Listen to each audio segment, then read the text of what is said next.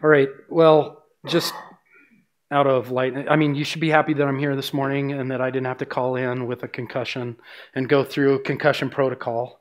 You know, this is my this picture here is my drive. Well, not really my driveway. It's the walk up to our house. Our house faces the north. It snows a lot. Well, it doesn't snow a lot. You guys know that. It snows sometimes, like it has. And here I have my slick, nice shoes on, and I was like skiing, sledding down to my truck. So I'm glad I didn't have to go through any kind of concussion or anything like that. I've done that before, actually. Fallen, just slip, wham, boom, right, flat. It just happened so quick. One time I had a suitcase in my hand. It came up, hit me in the face. You know, I mean, you never know. But so I'm thankful for that this morning, that I don't have to call somebody else, one of you guys, somebody else to come and fill in for me. So anyway, we're going to be looking at Ephesians chapter 1. So if you have your Bible, you can turn there. And, you know, I put it all up on a slide too, but we're going to read through it together. We're going to be in Ephesians chapter 1, and we're going to go down through this little section here. You know, it's kind of, I mean, I'll be honest with you. When Jeff called me, this was the verse that came, and I said, yes, I would love to be able to fill in for you, and this is the verse that these are the verses that the Lord gave me. So here I am. I'm in these verses, but in actuality and reality, it's a little bit awkward to just jump right into this chapter. This is one of my favorite chapters. I mean, Ephesians 1 is amazing, and we're jumping in the middle of a thought that, you know, that Paul has here. And, you know, he's just been talking about all of the riches and all of the blessings and all the spiritual things that we have in Jesus Christ and what he has given to us so freely. And then he comes into this place that we're going to be at, this prayer that he has for the Ephesian church. And so that's where we're going to pick up. And it says there in verse 15, "Therefore I also, after I heard of your faith in the Lord Jesus and your love for all the saints, do not cease to give thanks for you, making mention of you in my prayers, that the God of our Lord Jesus Christ, the Father of glory, may give to you the spirit of wisdom and revelation in the knowledge of him, the eyes of your understanding being enlightened, that you may know what is the hope of his calling, what are the riches of the glory of his inheritance in the saints, what is the exceeding greatness of his power toward us who believe, according to the working of his mighty power, which he worked in Christ when he raised him from the dead and seated him at his right hand in the heavenly places, far above all principality and power and might and dominion and every name that is named, not only in this age, but also in that which is to come. And he put all things under his feet and gave him to be head over all things to the church, which is his body, the fullness of him who fills all in all." I mean, this is just an amazing section of Scripture. And, you know, I entitled this, you know, essential knowledge, because Paul has three specific things. I mean, there's a lot in this passage, I get that. And there's a lot of things that we can take from it. But there's three specific things that we're going to talk about that really give us, you know, that Paul was wanting for us really to grab onto and for the Holy Spirit to illuminate in our hearts and our lives. And so we're going to look specifically at those three things, but we have to build up to that. And so we need to remember that, therefore, Paul here, he's talking about all these spiritual blessings and the heavenly places and all this up above. The Holy Spirit giving that as a gift. I mean, so much packed into those verses above. But then he's led into this place where he is remembering. "Therefore I also, after I heard of the faith, of your faith in the Lord Jesus and your love for the saints." You know, his memory and his thought towards this church, it made him, there was a reaction in him. What was going on within the church and in the body of Christ there, that local body of Christ in Ephesus, that town, it motivated him to pray. You know, there's a couple of ways that I think we can view this passage. You know what, maybe you have people in your life, and maybe you've done this. I mean, I'm sure a lot of us have come to this passage of Scripture and we say, wow, it just reminds us of somebody, and we just start to pray. We need to do that. We need to use that passage in this way. That we would have the body of Christ on our hearts and that we would be praying one for another. And we're going to see that here in a deeper way in a minute. That's one way that this passage can be applied to our lives. But the other way that this passage can actually be applied to our lives is in our own life, that we would have this prayer for us, for our heart, that these would be things that were reflected in our life and through our life. And so there's a couple of ways that we can apply this passage and these three things and all of this that God has given to us. But the first thing is that we want to talk about, they had faith in the Lord. You know, that faith had developed in them. They had heard the word of God, and it had developed in them a real trust. You know, faith has two aspects to it. There's a mental assent to a truth, right? There's a mental assent about it. But then comes the relying or the action, that we rely upon that truth. Not just that we believe something or that we trust something or, you know, that we have this mental idea of what it is, but there is the second part of faith that really brings it home in our lives and brings it to an active place, and it is that we rely upon that truth that we know or that we believe. And so faith is something that is active in our lives. We can believe something and not have faith. We can know something. I mean, you know, Paul later on, the Bible says there that, you know, even the demons believe and they tremble. They know, they've seen God. They believe, they have believed. They have intellectual, I don't know. They have intellectual thoughts about, they know the reality of who God is. They know that. But yet their faith doesn't follow. It's not faith because they don't put it into action in their life. And so faith has that. So Paul sees here that they have faith, not just belief in God. And I think that's really a good application for us. Do we just, you know, do we just have knowledge? Do we just hear things? Or are we putting it into action, relying upon it in our lives? And that's the difference there just between, you know, trust or belief and actual faith. So he saw that in them, it motivates him to pray, but he also saw this other part and aspect of the body of Christ, that they had love for all the saints. You know what? It's amazing how many times in the Bible that we see that we are to love one another as the body of Christ. We are to love each other. We are to have a love for one another. Here's one of those, and it's in Luke 10:27. And this is an interesting one because Jesus affirms what this lawyer says. There was a guy there that was a lawyer. He knew the law. He knew the commandments of God. He wasn't really a believer, you know, or a Christian. It was, I mean, that's Old Testament, right? You know, when Jesus was teaching, when he was on the earth, that was still Old Testament ideas, Old Testament thoughts. But this guy, he knew the law of God. And look at what Jesus says and ask him that question. What's the most important command, or what are the commandments? And he funnels it down into this very succinct statement. He says, so he answered, the lawyer did, answered Jesus and said, you shall love the Lord your God with all your heart, with all your soul, with all your strength, and with all your mind, and your neighbor as yourself. Now, you know, we've all known that, right, as the golden rule. I mean, from a little kid, I was taught that in church, that I am to love the Lord, my God, with all my heart, soul, mind, you know, strength. I'm to love the Lord, my God, but I'm also, right next to that, I'm to love my neighbor as myself. You can't really take those two and break them apart. They need to go together. And so in Scripture, we see that we are to love the Lord our God, for sure. All through Scripture, we're to see that, to be set apart, to be sanctified, and be wholly devoted to Him. But also that what goes along with that, and 1 John makes it really clear that we can't even say that we love God if we don't love our brothers and sisters. We can't even make the claim that we love God if we don't love our brothers and sisters. So it's super important that we can't break them apart. They can't be broken apart. When we love God, automatically it's going to make us love the people that are in the body of Christ. And we need to be doing that. And so Paul, he's reminded of that. Here's another one. So where Paul writes this in Romans 12:5, he says, So we, being many, are one body in Christ and individually members of one another.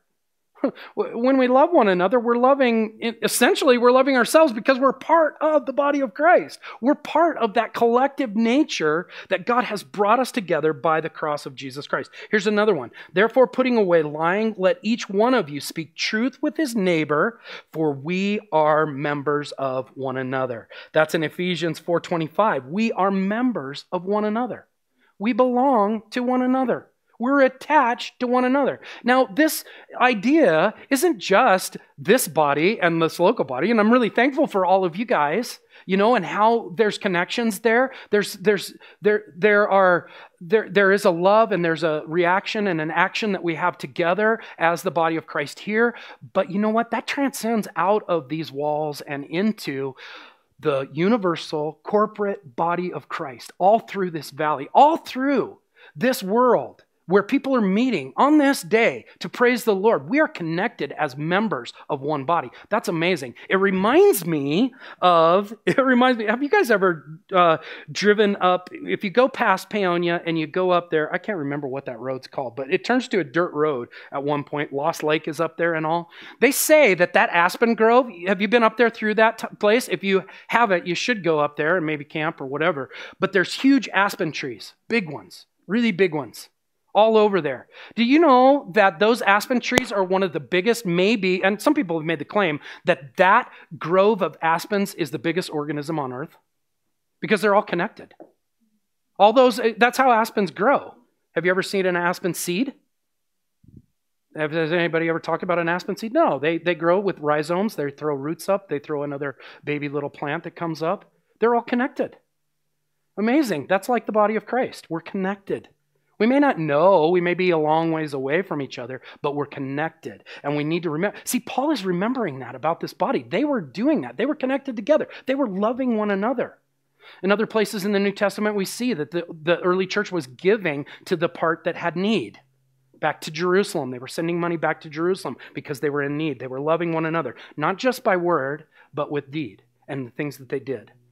Here's another one that's really good for us that Jesus said there in John, it tells us there in John 13, and this is at Passover when Jesus is talking to his disciples, this intimate time. He says, "And a new covenant I give to you, that you love one another, as I have loved you, that you also love one another. By this all will know that you are my disciples, if you have love for one another."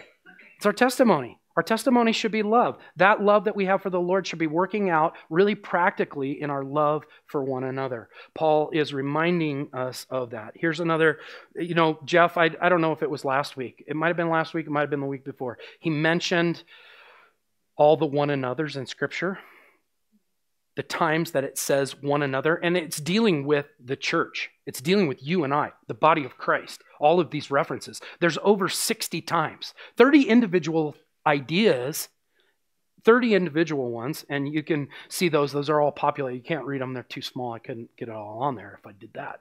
But there are 30 individual ones, specific ways that we love one another, and that the Word of God tells us and teaches us how we love, how that love is borne out in the different things that we do as the body. And really the one that is overarching all of that is to love one another. Just that basic, just to have that love for one another.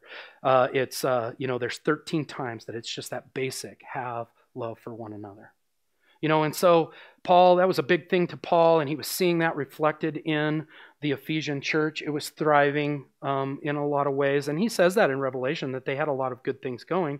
And in Revelation, he talks about how they had lost their first love of Jesus, and he encourages them to get back to that. But, it was a dynamic church. They were loving one another. And so that really motivated that idea of him seeing that in the church. It motivated him to ask for these things, that God would do these things in that church. So he continues on and he says, he does not cease to give thanks for you, making mention of you in prayers, that the God of our Lord Jesus Christ of glory may give to you. I want to stop just for a second and talk about that idea there, to give to you. Here we see that he was motivated to pray, but he was praying that God would give to these people. Now, that word give there is really important for us to look at and think about. That word there is the basic idea behind that word is to give with no strings attached. That's the kind of giving this word give talks about.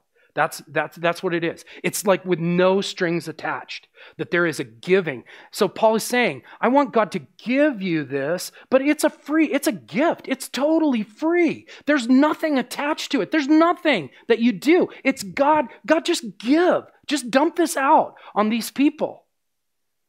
You know, there is another word that has with it the idea that you give out of obligation. Not out of a bad sense of obligation, but if somebody works for you, then you give them a wage, right?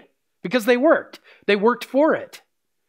And this is important because Paul is saying, this isn't based, his prayer is not based on works. If they would do this or that or that. No, he just wants God to pour out on them these things. Just to pour out on them these things freely, no strings attached. And you know what? That blesses my heart because I can easily get tied up in a works-based idea that if I do such and such, and I have my little formula there, you know? I mean, do you guys have your formulas?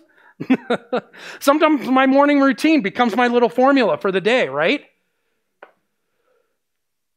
It's not a bad thing, but when we just reduce it to a formula in our relationship with the Lord, just to a formula, if I do these things, it's just work. And it doesn't reflect the idea of God's free gift.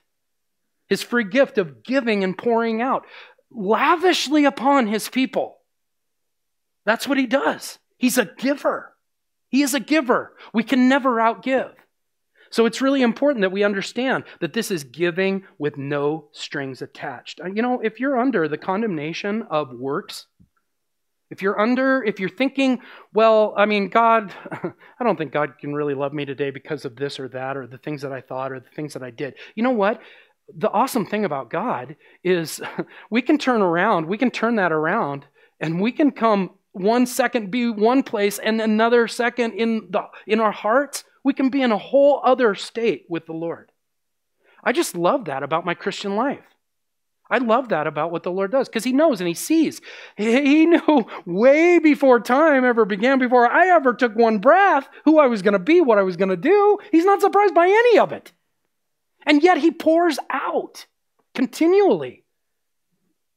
I heard an analogy of somebody, you know, when we stand in the light of God and when we stand with him in that light of God, he just showers that light around us, you know? And so I just want to encourage you in that, you know, don't get on the works treadmill, you know, the little mouse running around trying to get exercise. You know, that's not what we need to be doing. We need to be just loving and believing and walking in the blessing that the Lord gives. So he wants us to be given the spirit of wisdom, the revelation of the knowledge of him, and that the eyes of our understanding being enlightened that you may know. Okay, so the mechanism here of these three things, and we still haven't gotten to the three things, but this is really important for us to look at because we need this. This is the foundation of all of this. This is that they were walking, they were loving one another, they were by faith believing in God's promises, and he sees that, and so he prays these things, and what he's praying is for wisdom to understand three things. And he describes that wisdom, he describes that knowledge, he describes that understanding that we have. And so we need to stop and we need to think about that. How in the world is this going to happen in our lives? How does this happen in the lives of the people that you love and that you care about? How will this happen? How will these three things become, you know, important enough for people to change, to walk in, to be, you know, encouraged or changed into this way of walking? You know, we need this. We need this to happen. We need a spirit of wisdom. We need revelation of who Jesus is, and we need the eyes of our understanding. Some translations say the eyes of their hearts be opened up to these truths in a deeper way that he's going to share with us in a minute. This is how we have revelation. This is how our eyes are open. This is how we have knowledge. This is how our understanding of who God is grows. And it's these two things. And we talk about this a lot. Here I understand that. We do. We need the Spirit of God. We need the Spirit of God, and we need the Word of God. Those two things combined, they do. They give us revelation, they give us knowledge, they give us understanding. Those two things combined bring life to our knowledge and to what we know about God. So, this is one of my favorite passages, that whole scripture there, John chapter 17, or John chapter 14, when the disciples are actually really getting that Jesus is going to die and he's going to leave them, he's going to be gone. What was the comforting thought that he gave to the disciples? It was that he was going to send the Helper, the Holy Spirit, this very thing. And scattered throughout, John 14, 15, and 16 are little bits and pieces of the work and the manifestation of the Holy Spirit in your life and in my life.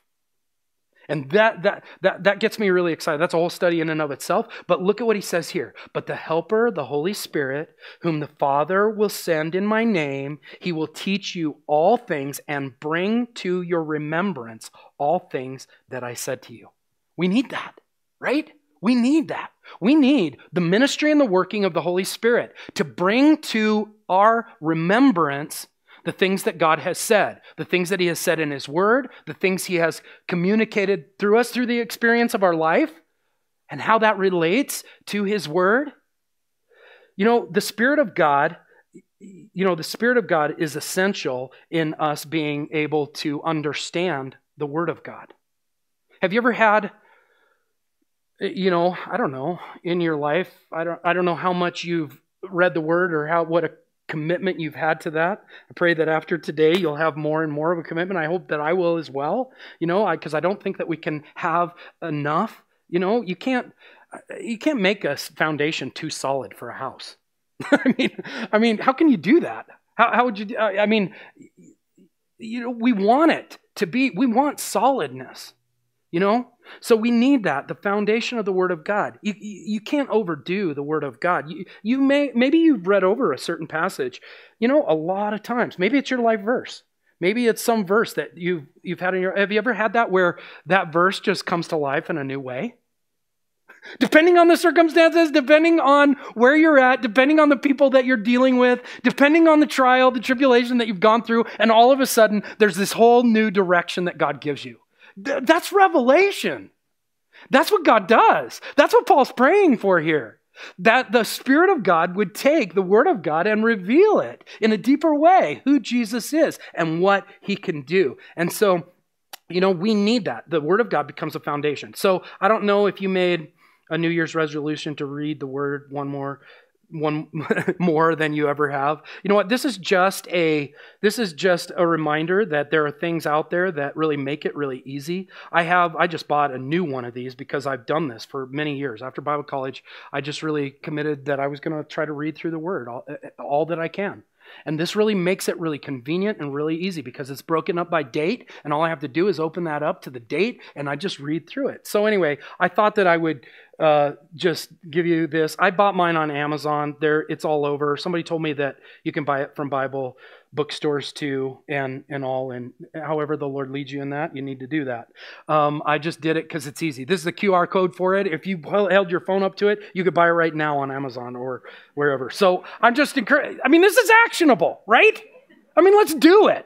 Let's not just, say it. If you've been saying it, get something like this, because it makes it easy and it takes out I don't know, I can't do it, blah, blah, blah, it's all there, I got to flip through it, blah, blah, I don't have time, No, grab your coffee, and then the other thing that I was thinking about this that really kind of got me excited was, what if it was that all of us were doing that? What if we were all reading in the same spot? And, you in your women's study, you come and you know that they've been reading too, and you're like, dang, did you read that part this morning? That was awesome. And there's fellowship. Automatically there, it's built in. Wouldn't that be cool if we were all reading in the same spot? Anyway, I don't know. I think that's cool. For the first time in my marriage, I'm doing that with Brenda. We bought the same one. We've been doing it off and on, but we bought the same one. So hopefully that'll happen. So anyway, but this is the deal here. This is where I think the excitement of all of this happens, because and where really the rubber meets the road in our life. The Spirit of God takes the objective nature of the Word of God and translates it or gives revelation in subjective aspects of our life. See, this is the life. This is the life that we need. Paul is praying for this, that the Holy Spirit would take the objective nature of His Word and bring it into the subjective areas of our life. And what I mean by that is, we have all kinds of things, we have all kinds of circumstances, all kinds of trials in our life. How do you apply the literal, objective Word of God? Thou shalt love the Lord thy God. Right? That's an objective statement. Yeah, but how do you do that? How do I do that? How do I do that at work? How do I do that with my family? How do I do that? See, the Word of God and the Spirit of God takes the Word of God and He makes that alive in our hearts. So it's not just, that I'm to love the Lord my God with all my heart, with all my soul, with all my mind. It's this thing that I say. Or the Lord's Prayer, that it just becomes a mantra that we do. No, we need the revelation of the Lord to bring that into reality in the daily subjective nature of our life. A good example of that is there was somebody, I flashed up there that Amazon page. I buy things on Amazon. I do. And somebody brought up, this and said, well, you can get that on Bible.org or whatever. I don't know. You can buy that same one. Well, you can, and that's awesome. That's really good. Oftentimes, I'm in a place where I just want to buy something, and so I push that button, and Amazon is convenient. I know that. But you know what? They were saying their conviction. They were saying and I have no problem with that. I have no problem with that. That's the subjective nature, and to them, the Holy Spirit has revealed to them they don't want to buy anything off of Amazon. That's fine. I'm not going to argue it. But that's one of those areas. That's a subjective place, right? Should you buy off of Amazon? Should you post that on Facebook? Right? Lots of subjective things in our lives, but God wants us to be applying His Word in every facet of our life. How do we do that? It's through the Spirit of God giving us revelation of who Jesus is. And then it becomes real to us. We need that revelation. Paul is praying that for the church.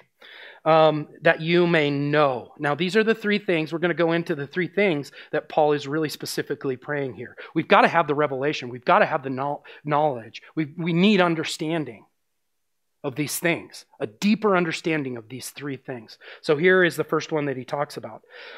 That we would know the hope of His calling. That we would know the hope of His calling. When we see that idea of hope, immediately my mind jumps to, I don't know. What does your mind jump to?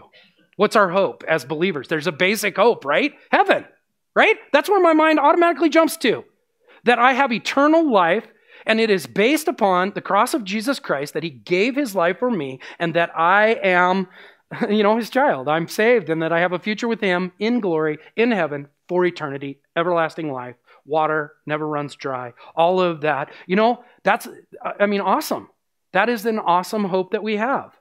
And the reason that we need that hope is because of this. Jesus said there in John chapter 16:33, in the world you will have tribulation, but be of good cheer. I have overcome the world. Laced in that is that idea of tribulation. That's why we need hope, because we're going through the things of this world. We're going through difficulties. We're going through trials. Some of it we've brought on ourselves. Some of it the world brings on us. Some of it is the enemy. There's all kinds of ways that we go through tribulation in our lives. But laced in this is that hope. But be of good cheer. Be of good cheer. There's hope there because Jesus has overcome the world. So that basic hope that we have, and how about this? Looking for that blessed hope in Titus, looking looking for that blessed hope and glorious appearing of our great God and Savior, Jesus Christ. I mean, this is really it, right? The blessed hope that we have and the promise. See, that's where hope really gets traction. It's in the promises of God. And then we go right back to the Word of God. It's full of God's promises. We can take those promises by the power of the Holy Spirit. He brings those to life, and we walk out the promises of God in our lives, in our families, in our relationships, and wherever the Lord takes us. So we need that. But I want to stop for a second and think, how does that really tie to the calling that we have? I mean, basically, we are called to be His daughters, His sons. We are called. That's part of that basic calling. We will, as His daughters and sons, we will be with Him in heaven. Great hope there. But what about the calling that He's put upon our lives? How does that relate? Where's the hope in that? The hope of His calling? What about that part of His calling?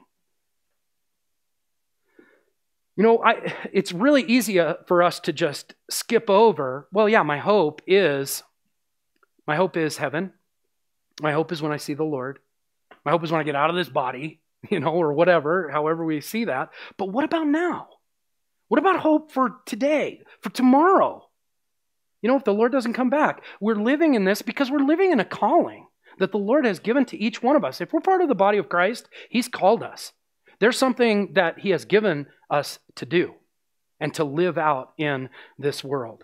And so, that calling that He has given to you through the gifting that maybe He has given, spiritual gifting that He's given to you. Do you know what your spiritual gift is? Do you know how spiritually God tends to work in your life and through your life?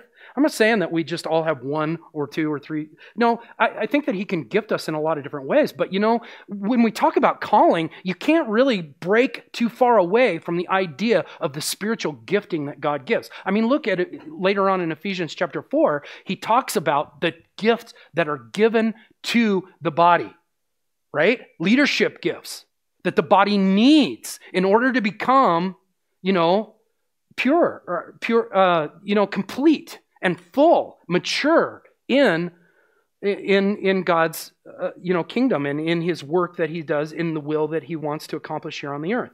And so I think that we can take, for example, the calling of Paul, and we can see the hope that he had in both that basic calling of heaven, but also in the calling that he had. Look at what it says here. This is God talking to Ananias. And so we get a little snapshot of God calling Ananias, or Paul, through Ananias. And this is, the Lord says to Ananias, "Go, for he, Saul, is a chosen vessel of mine to bear my name before Gentiles, kings, and the children of Israel." Right there we see a calling that God has called Paul to. I mean, that's a big calling, that he's going to bear the name of Jesus before Gentiles, kings, and the children of God. And we have, the book of Acts, and we can read through that, and we can see how that actually played out. All of the things that played out in Paul's life, or a lot of the things that played out in Paul's life.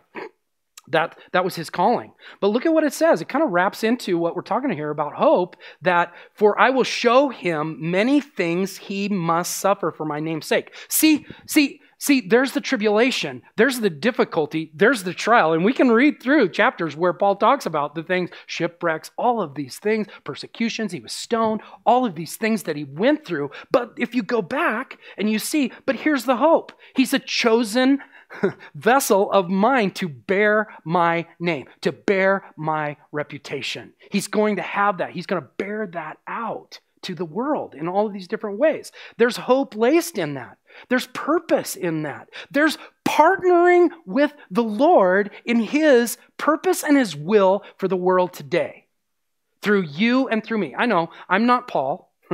I know I'm not Paul. And I know that I don't do the thing. I don't have the gift. I mean, he was an apostle. He had that gifting. He was very much an apostle type ministry where he was going around. He was planting churches. I think in my book, sorry, Emily, but I'm going to say this. I think Emily is an apostle. He is a modern day apostle. He's discipling people. He's building churches. He's leading pastors of those churches. That's what Paul did. I mean, it's almost a reflection of what Paul did. We have it right here in our body, an example of that. Somebody living out the calling. I've asked Emily, so do you think you're a pastor? And he looks at me and goes, no, I'm not a pastor. Do you want to teach? No, I'm not a pastor. But he teaches. It looks different in all of our lives. But there's a calling and there's a hope in that calling for today. What is your gifting? Are you walking in that gifting? Are you walking in the calling that God has for you?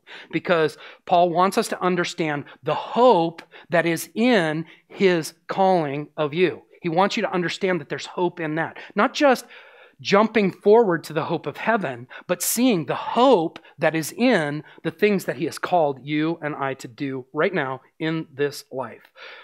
See, we see that Paul struggles with these two hopes. He struggles with these two things. For me to live, in Philippians 1:22, we see, for me to live is Christ, and to die is gain. But if I live on in this flesh, this will mean fruit from my labor.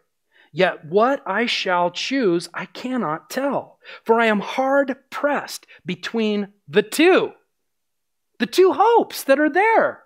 He was grounded to the calling that God had given to him. He was walking it out. And there was a hope that was in it. There were people, and it's just not words that I'm saying. There were people tied to that. And we see that here in a second.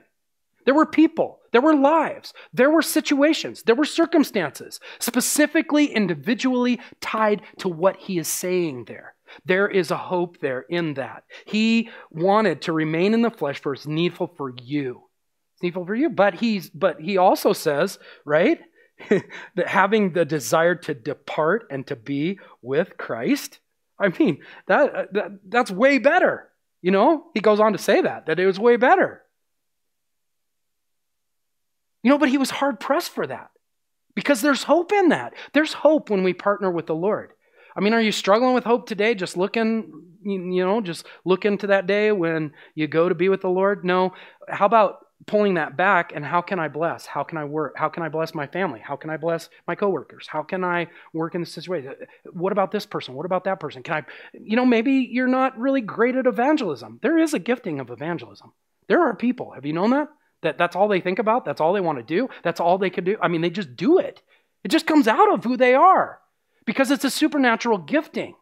Now, we all should be an evangelist, and in some ways, we all are because we're bearing the name of Christ wherever we go. So we're all evangelists in some way. But there are those that have a specific evangelistic, gifting. I mean, we need to be, do you know who has the evangelistic gifting in this body? Do you know who has the gift of giving? Maybe one of the things I heard a pastor say this, or he said, maybe some of the things that we should be saying in the church is, hi, I'm Aaron. I've never met you before. What's your gifting? I mean, really? We don't know. Do you know what your gifting is? How does God want to use you? How is he using you? He gave it to you. We don't want to be like the servant that just buries what God gives us in the ground. We want to use those things for the Lord. So I just encourage you in that. What is your gifting? It's okay to talk about that because it's not us. I know that. And that's one of the ways that you can know that it's a spiritual gifting is it's not you. You know what? Actually being up here in front of you is not me. I would rather be up in a cabin, up on the mountain, up in the watching birds and deer and elk. I don't care. It's snowing up there. That's fine. I got my fire. I'm good. Seriously, I am dead serious. I did not take any speech classes in college. I didn't want that. I didn't want to be in front of people. I hated it. Always hated it. I think that, I can't talk about it. Anyway, I think that there is something behind all that. But, I'm also not a psychologist, so. And the Lord, here I am. So the Lord is good. And he changes us. And that's the deal. A spiritual gifting is a spiritual gifting. It's something that you are not. Now, it may be that it lines up with your personality and what you're good at. Maybe it does, maybe it doesn't. But just because you're good at something doesn't necessarily mean that it's a spiritual gifting. Spiritual gifting is much more than that because I can't claim glory from it. I can't claim, any goodness from it.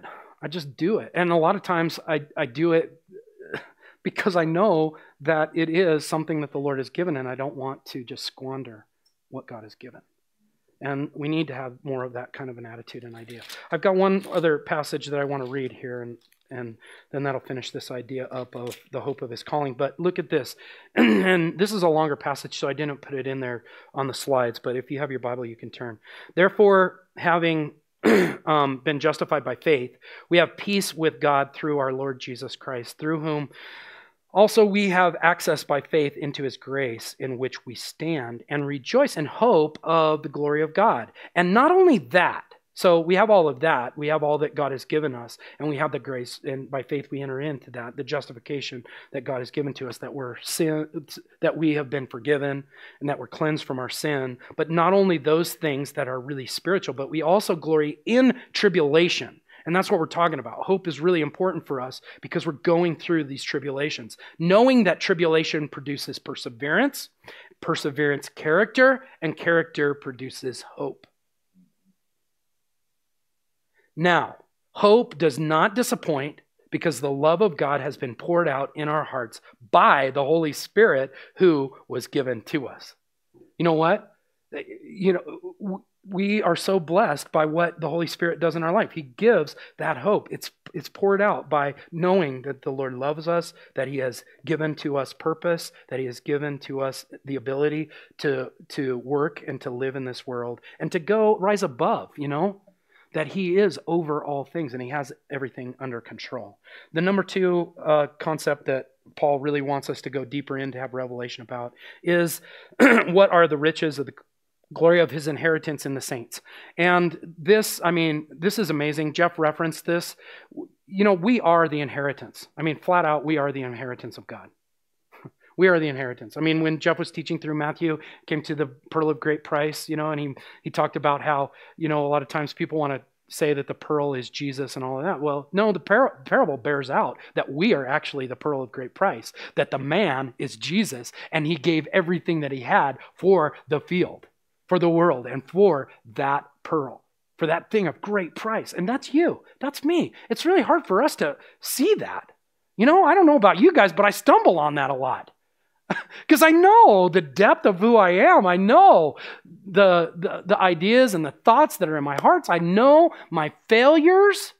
But you know what? This is what God sees. He sees us as his inheritance. He loves us. There's so many scriptures that talk about that he knew us. He knew before we ever said or did anything. He knew what we were going to do. He's not surprised by any of it. And yet he loves us just the same. We are his inheritance. We are his. Bought with the price of Jesus Christ, and we are his inheritance. But I want to kind of back up a little bit in that idea, knowing that we are his inheritance. What about the glory, the riches of the glory of his inheritance? That idea of glory is kind of interesting. If you look it up in a Bible dictionary, you look up that word doxa, which is glory. The first,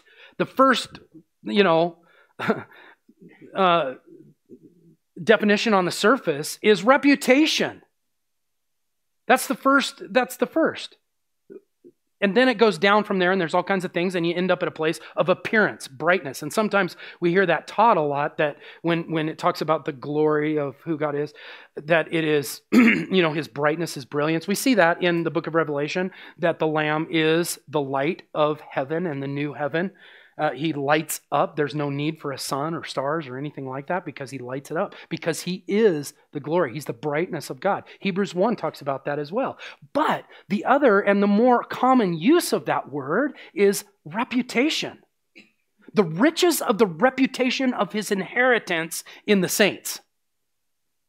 It's about his reputation, that we are bearing his name. Look at what Jesus said, because he was concerned about this. He was concerned about the glory that was coming off of his life, the reputation of God in what he was doing as he lived his life. It says here in John 17, Jesus spoke these words, lifted up his eyes to heaven and said, "Father, the hour has come. Glorify your Son, that your Son also may glorify you. as you have given him authority over all flesh, that he should give eternal life to as many as you have given him. And this is eternal life, that they may know you, the only true God, and Jesus Christ, whom you have sent. I have glorified you on the earth. I have finished the work which you have given me to do. See, Jesus was really concerned about that glory, and that glory glorifying the Father. The glory of the action of what Jesus did, there's a reputation there. There's a reputation of what Jesus did. It's amazing. For us, we just sang about it, that there's not a love that's even close to what Jesus did. That's a reputation. You know what? I was thinking about this idea of reputation, and I was thinking about the idea of brightness and glory. The stars, they have brightness, right? And we see this light that's shining, but you don't really see the star, right? You just see the light that comes from that star. And we're told by scientists that some of those stars might not even be out there anymore. But their light is, for millions of years, has been, that's what they say, has been, coming to us, and we finally see that light. I mean, think about that in the idea of, reputation.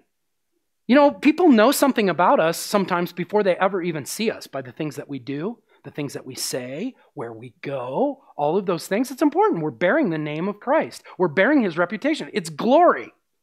The riches of his glory are when we are bearing the name of Christ in a way that reflects his nature, his image, and his love. And we need to be doing that. That is rich. And that is what God is. And look at what Jesus said in John 17 and in verse 5. Glorified together with you. This is the one I wanted. But Jesus ends that thought of glory and the glory that he had. And he says in verse 22, he says, and the glory which you gave me, I have given them, that they may be just one, just as we are one. I mean, that's an amazing thought. Jesus is praying that the glory that the Father gave to him would actually be given to us. And it's not. So the inheritance, yes. We are the inheritance of God. And throughout eternity, we are going to be, displaying that glory of God through the testimony of God and what he did in our lives. And we need to know that in a deeper way. Look at what this verse says here in 2 Corinthians chapter 4. It says, for we who live are always delivered to death for Jesus' sake, that the life of Jesus also may be manifest in our mortal flesh. I mean, that's amazing. The glory of God being manifest, the reputation of God being manifest or revealed. That same word manifest is where we get revelation. The word revelation, apocalypto, revealing, the revealing. Your mortal flesh, this life, this place that God has called you into can be a revealer, a revelation of the nature of the life of Christ, of life of Jesus. And that is amazing. And that's where the riches of the glory of his inheritance are at. It's that reflection that we reflect back. It's that reputation of God. So many times we see the servants of the Lord concerned about the reputation of God through their life. And so Paul wants us to know deeper that our lives are a reflection, that our lives reveal, that there is glory that is coming off of the lives that we live. That's an amazing, profound thought. The third thing that we are to know and that he prays that we should have revelation of is what is the exceeding greatness of his power towards us who believe. Exceeding greatness of his power, that is an amazing statement there. That word exceeding is beyond. It's just beyond the mark. It's beyond whatever. So the word greatness there is magnificence. So what is that? I have no idea. What is super, super abundant? What is beyond magnificent? I mean, can we even categorize this? This is how Paul is saying this. This is beyond magnificent. This is beyond. It's beyond that. We need revelation from God, from the Holy Spirit, from the Word of God. We need it to become real in our hearts, the power of God. One of the great examples of the power of God, because this word here, power, is dunamos, the dunamos power of God, which is where we get the word dynamite. And Jeff has talked about this before, and I love the analogy. If you take dynamite and you light that dynamite and you throw it into your bathroom or your kitchen, what do you think? Is that place going to be the same? No, it's not. Man, it's not the same at all. It's completely and totally rearranged. See, that's dunamos. That's the power of God. That when we have the power of God and walk in that, and that's exactly what Jesus said that he would give to us, is the power to be his witnesses in Acts 1:8. That we would be witnesses for him. When we walk into the office, when we walk into our house, when we walk, wow, is the Holy Spirit able to work and move? It's that subjective area of our life. Is he bringing to life those things? Is he bringing that up in your heart? You know, how he has the power to change? You know, when you walk into the room, is there that change? There can be, there should be, as the gospel is in your life and as the Holy Spirit is working in your life. So that power is according to the working of his mighty power. This is how he qualifies it, which he worked in Christ when he raised him from the dead and seated him at the right hand of the Heavenly Father. So the example of that power and how great that power is something that we can never, we can't conquer death. Nobody has been able to do it to this point. We try, right? The whole thing that we're going through with the vaccine, well, we can control this, we can do this, we can get this going, we can control all of these things. No, we're saying no, we can control people, and but we can't control the things that God puts in motion. There are things that are out of control that we have no ability to control. God does, and death is one of those. We can't control that. We don't control that. God has that in his hands. And so the power that God demonstrates here is that he raised Jesus from the dead. He defeated death. And that is part of that hope that we have, that when we die, we're going to be raised up. And just like that, we're reflected in this verse too. And later on in Romans chapter, or actually in Ephesians Chapter 2, it talks about that we're raised up and seated with him, because that's what God's power did. It raised him up and seated him at the right hand in the heavenly places, far above all principality, power, might, dominion, and every name that is named, not only in this age, but also in that which is to come. And he put all things under his feet and gave him to be the head over all things to the church, which is his body, the fullness of him who fills all in all. That power is working in us. And, it's a part of the foundation of the church and his movement in the world, the vehicle of his church that's moving in the world today. Why did Paul want us to have a revelation of these three things? I don't have time to go through all those other verses. There's so much there. But this is what I hope that you can get from this time that we have together. There's a real, and maybe you'll pray these three things for the people around you or for your own life. This is why I think it's so important. Do not be deceived. You know what? This passage was written to the Galatians. There were things going on in the Galatians church that was pulling people into different areas, different thought process, different theology, different things that weren't part of and really it was about the works of the law, and that really where Galatians really focuses. But this is what he said: do not be deceived. God is not mocked. And this is why Paul wants us to have revelation, okay? Because God is not mocked. He is not mocked. This world, if you look out at this world, Satan's a mocker, isn't he? He's a total mocker. That's all he does. Every time he shows up in Scripture, he's a mocker. He mocked God at the garden, at the tree of life. He mocked God. God's holding back from you. Why do you believe him? Mocking God's word. That's what he does. That's what he always does. Jesus said he's a liar, and that's what he does. He lies. He's a mocker. When Jesus was tempted, you know what? And he went out into the desert. Satan mocked him. Mocked God.